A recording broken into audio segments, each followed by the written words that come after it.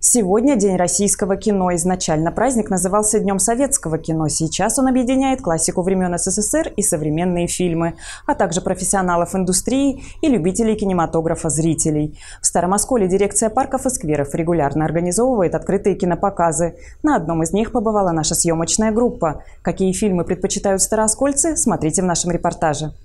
В Старом Осколе кинопоказы на свежем воздухе проходят каждую неделю. В этот раз в парке «Солнечный» зрителям показали классику советского кинематографа «Женитьба Бальзаминова». На экран он вышел аж в 1964 году и до сих пор любим зрителями. Кто-то проходил мимо и решил скрасить вечер просмотром, а кто-то пришел целенаправленно смотреть именно этот фильм. Мария, несмотря на юный возраст, больше предпочитает старое кино. «Женитьбу Бальзаминова» смотрела уже не один раз.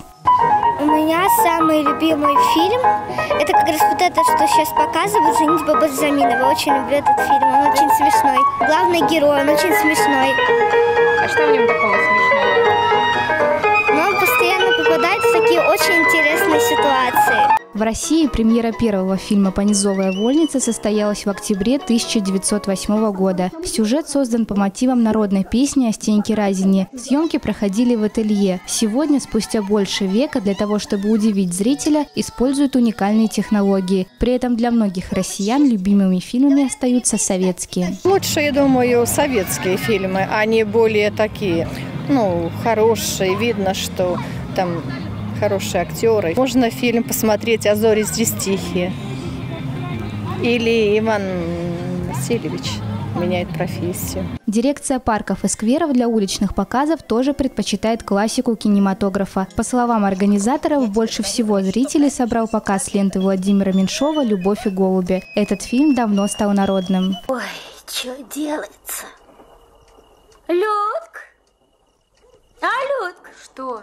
Глянь, что делается? Это ведь она. Здрасте, Люда. Угу. Вы что, намеренно скандалите? Даже к вам пришла как к умной взрослой женщине, Надежда.